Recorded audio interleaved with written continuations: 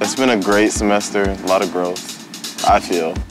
Interests are kind of changing. Like, when you come to CCS, they put you in a series of courses called Foundation, where you learn drawing and learn to work with like basic materials and color, things like that.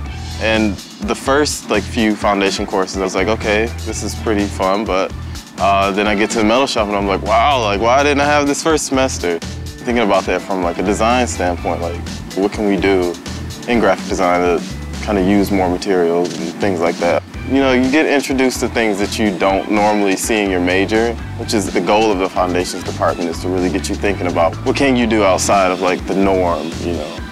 There's so much to explore, why not use everything you can?